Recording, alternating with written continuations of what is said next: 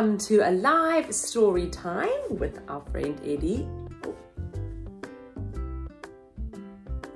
Eddie says lots of our friends haven't subscribed to our channel. So if you like listening to our stories, please click the subscribe button below so you don't miss out on any more.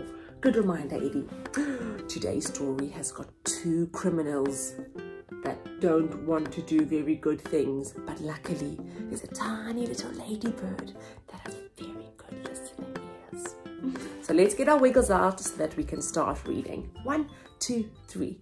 I wiggle my fingers and I wiggle my toes. I wiggle my ears and I wiggle my nose. Now there are no more wiggles in me. I can sit as quiet as can be. Today's story is called What the Ladybird Heard on Holiday. So you might remember what the ladybird heard.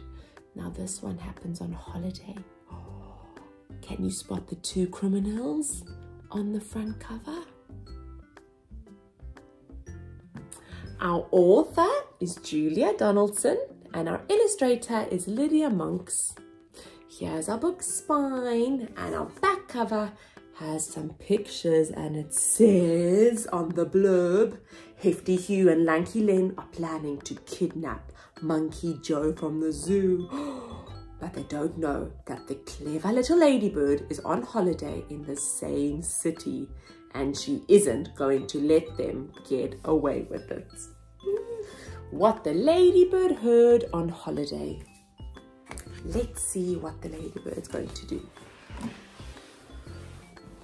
One fine day in the middle of May, the ladybird went on holiday. She flew to the town to see the sights, the streets and the shops, and the bright lights. She saw the parks and the palace too. Then she flew to visit the zoo.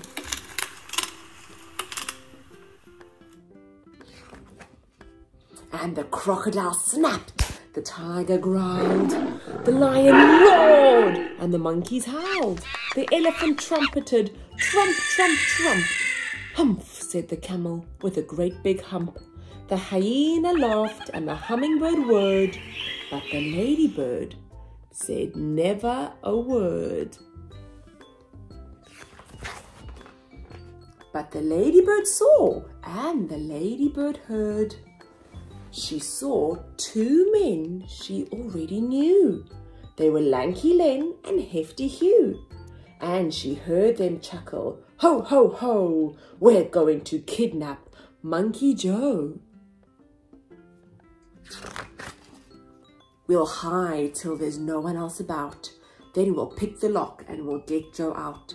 And if we give him lots of fruit, he'll do the job and he'll get the loot. The palace isn't far at all. Monkey Joe can scale the wall. He'll find out where the queen's asleep.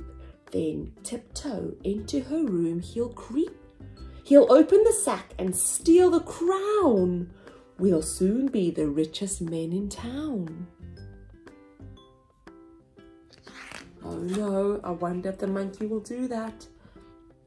The little spotty ladybird told the animals what she heard.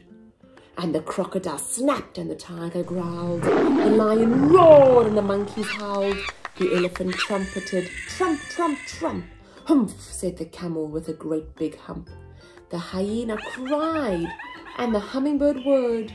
And all of the animals, feathered and furred, said, no, no, no. No, no, no, we can't let them kidnap Monkey Joe. But the ladybird had a good idea, and she whispered it into Monkey's ear. I wonder what she said. Then straight away the ladybird flew to the palace and had a word with the queen's two corgis, Willow and Holly. And one said, gosh, and the other said, golly. And both the dogs agreed to do just what the ladybird told them to.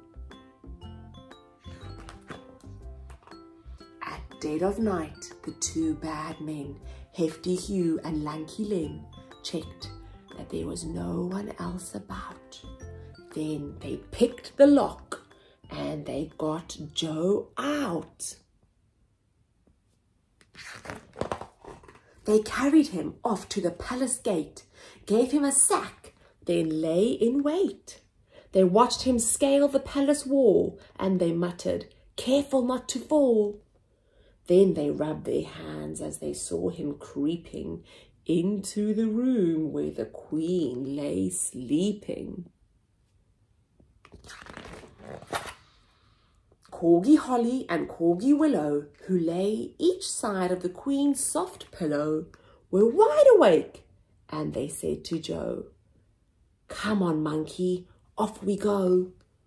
Then they led the way while the queen still slept, and they showed young Joe where their bones were kept.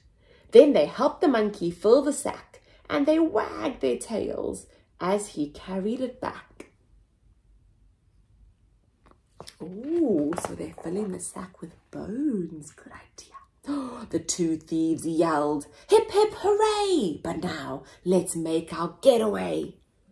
They carried the sack to a nice quiet park where the only sound was a distant bark. They found a bench and both sat down, and Hugh said, "Time to see that crown." "I just can't wait," said Lanky. They opened up the sack, but then you should have heard their moans and their groans to find that the sack was full of bones. Just then a dog came bounding up, and Hugh said, "Shoo, you greedy pup." Another dog was close behind, and then came dogs of every kind.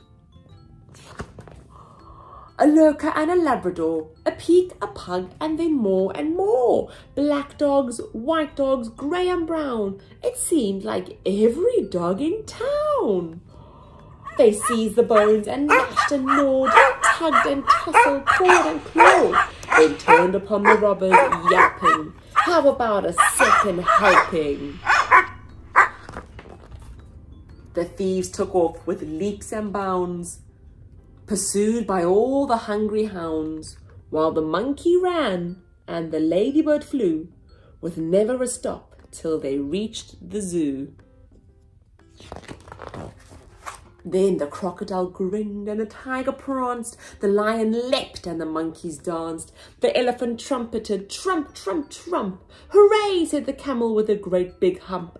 The hyena laughed and the hummingbird whirred, but the ladybird said never a word.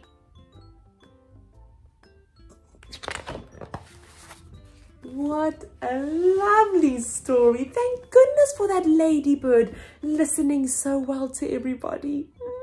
If you like that story, please click the thumbs up button and send it to a friend.